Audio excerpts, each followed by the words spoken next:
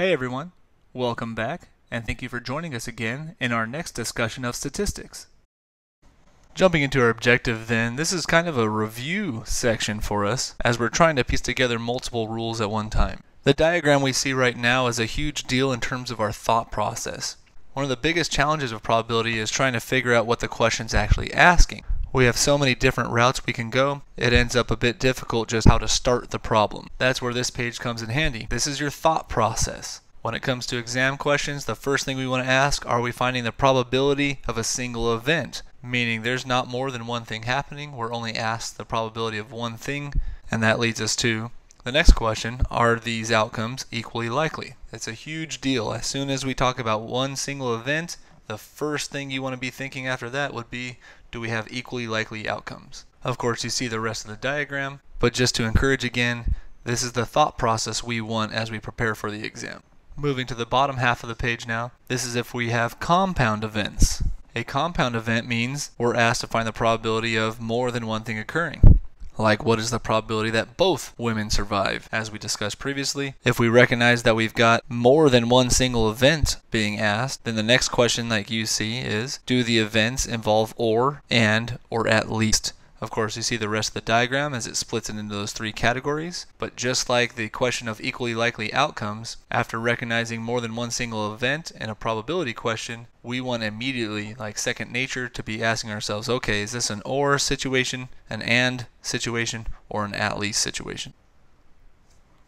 So let's go ahead and jump into our example. We're discussing the old game show Deal or No Deal since it involved probabilities. In the game, a contestant is presented with 26 suitcases that contain amounts ranging from 1 cent up to $1 million. The contestant must pick an initial case that is set aside as the game progresses. So you first pick one case and you hold on to that case. The amounts are randomly distributed among the suitcases prior to the game. The question is, what are the chances the contestant selects a suitcase worth at least 100 grand? Referring back to the previous page, our first question will be, this is a probability question. Are we asked the probability of a single event or a compound events?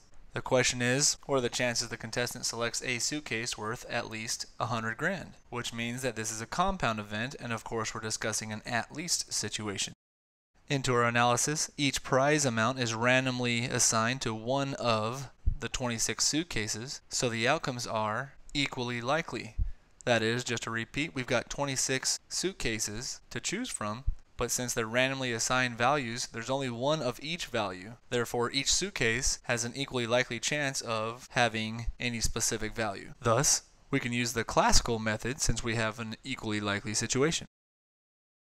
Now that we've recognized that we can use the classical method, we're going to say let event E be that the kept suitcase is worth at least $100,000. And we're going to calculate the probability. Remember, with the classical method, we have the probability of event E is equal to the number of ways that E can occur over the number of outcomes in the sample space. Looking at the provided table, we see that there are 7 suitcases that fall in the category that we're looking for, since we're looking for the suitcases worth at least $100,000. 7 suitcases are worth from $100,000 up to the 1 million. Therefore, the number of ways that E can occur is 7, and the number of outcomes in the sample space is of course 26, since we have 26 total suitcases. So the probability that we select a suitcase worth at least $100,000 is 7 over 26.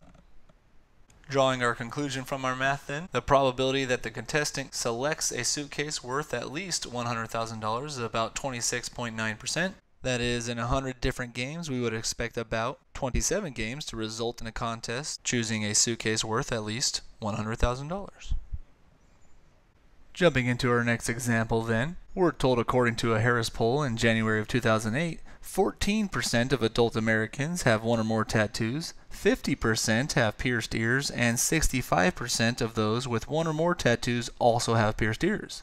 We're asked, what is the probability that a randomly selected adult American has one or more tattoos and pierced ears? Well, the first part of our analysis would be to ask, is this an event involving and or? Meaning we're discussing compound events again, since we're discussing one or more tattoos and pierced ears in our probability question. And we know we've got an and situation because they say one or more tattoos and pierced ears. Now that we recognize we're dealing with an and situation, this is where the problem gets a bit trickier because we need to figure out what we want to call event E and what we want to call event F. Now remember, they're just variables, so it doesn't specifically matter which one we call E and F. We're just trying to stay consistent with what we've been doing with our language in order to keep everything organized. Going back to our information then, 14% of adult Americans have one or more tattoos. We can call this event E or F, again it doesn't matter, but right now it's just one piece of information. It hasn't given us a whole lot. Same with the 50% who have pierced ears, still just one piece of information. Could be E, could be F. The crucial sentence then would be the 65% of those with one or more tattoos also have pierced ears.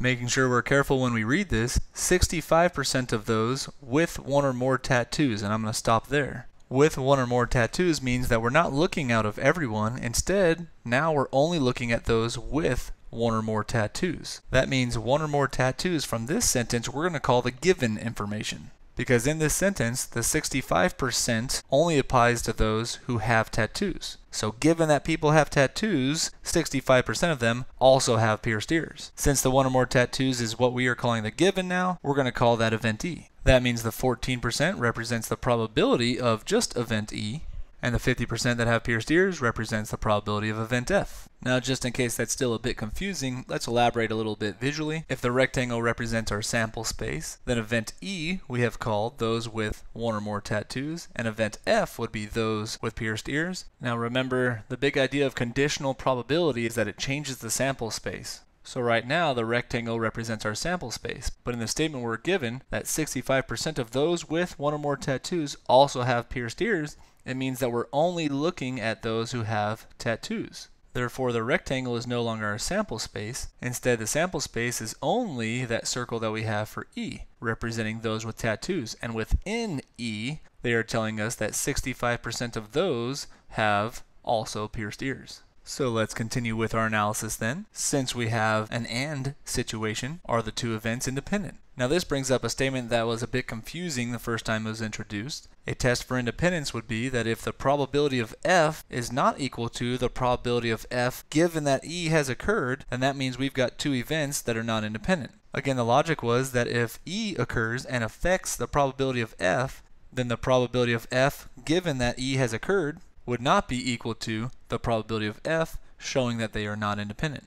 Now applying this to our problem, we've got 50% of people have pierced ears as our probability of event F. Meanwhile, 65% of those with one or more tattoos also have pierced ears, and we've called having pierced ears our event F. Therefore, the 65% of those with one or more tattoos who also have pierced ears represents the probability of F given that E has occurred.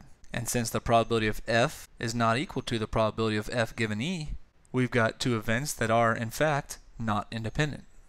And now that we've recognized that we have two events that are not independent, we know that we need to use the general multiplication rule, which is the probability that events E and F occur is equal to the probability that event E occurs multiplied by the probability that event F occurs given that E has occurred. From the problem, we know the probability of event E would be 14%.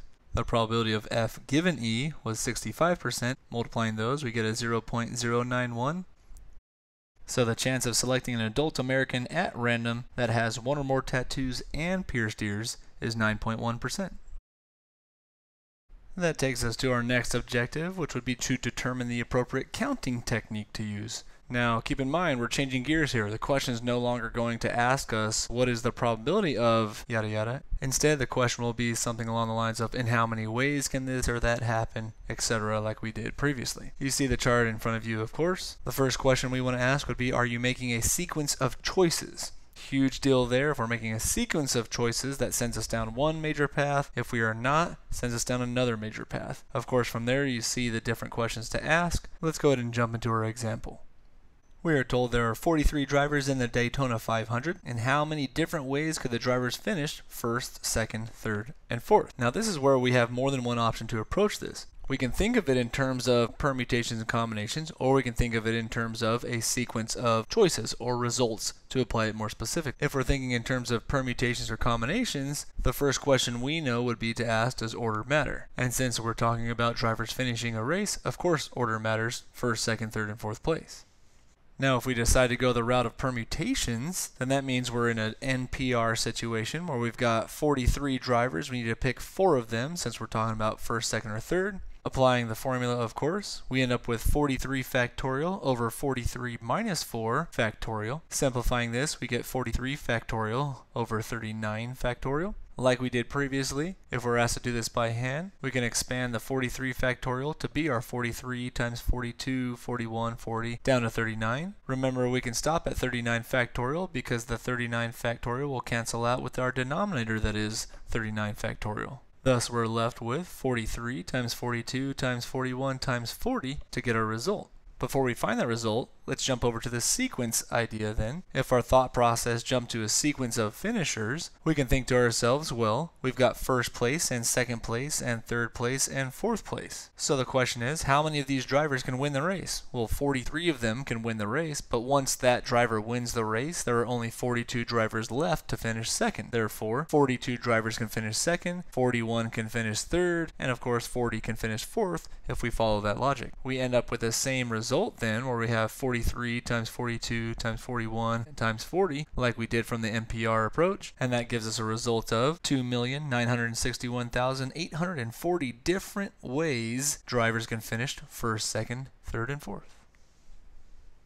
On to our next example then. We're told the Hazelwood City Council consists of 5 men and 3 women. How many different subcommittees can be formed that consist of 3 men and 2 women? Again, we have to be careful to recognize this is not asking us probability. Instead, they're asking us how many different subcommittees can be formed that consist of 3 men and 2 women. So let's move into our analysis. First, we need to ask ourselves, can a man or a woman be chosen twice? The answer to that is no, so that means we have no replacement to worry about. Next, we need to ask ourselves, does order matter when we choose? And the answer to that is no, because again, they just said subcommittees. They didn't say anything along the lines of rank or anything like that. And lastly, do the men who are chosen have any effect on the women who are chosen? And the answer to that is also no, meaning whatever men are chosen, it doesn't make any difference to the women that are chosen. Therefore, we've got a sequence of choices here. We can either choose the men first or we can choose the women first. It won't make a difference to our result in how many different subcommittees can be formed. This means we can use the multiplication rule of counting to find the result, since we're talking about a sequence of choices. Now, to add an extra layer of sophistication though, within those sequence of choices, we have either a permutation or a combination. That is, our final result will come from the multiplication rule of counting, where we're going to multiply the number of ways that men can be chosen by the number of ways that the women can be chosen.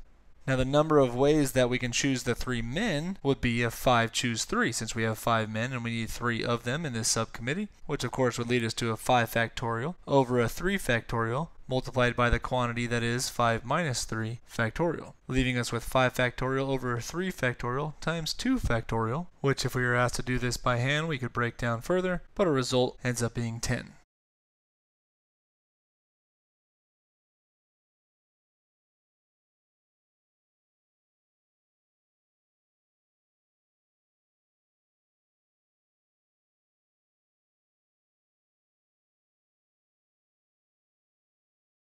And the number of ways that we can choose 2 women would be a 3 choose 2, since we have 3 women and we need 2 of them, which of course leads us to 3 factorial over 2 factorial multiplied by the quantity 3 minus 2 factorial, which we could break this down further of course if we needed to do by hand, but that will lead us to a result of 3. Now we need to take these 2 separate results and apply them to our multiplication of counting. That is, we had 10 different ways that the men could be chosen, and we had 3 different ways that the women could be chosen. Therefore, the total number of different subcommittees that can be formed would be 30. And we're all set. And thank you again for joining us.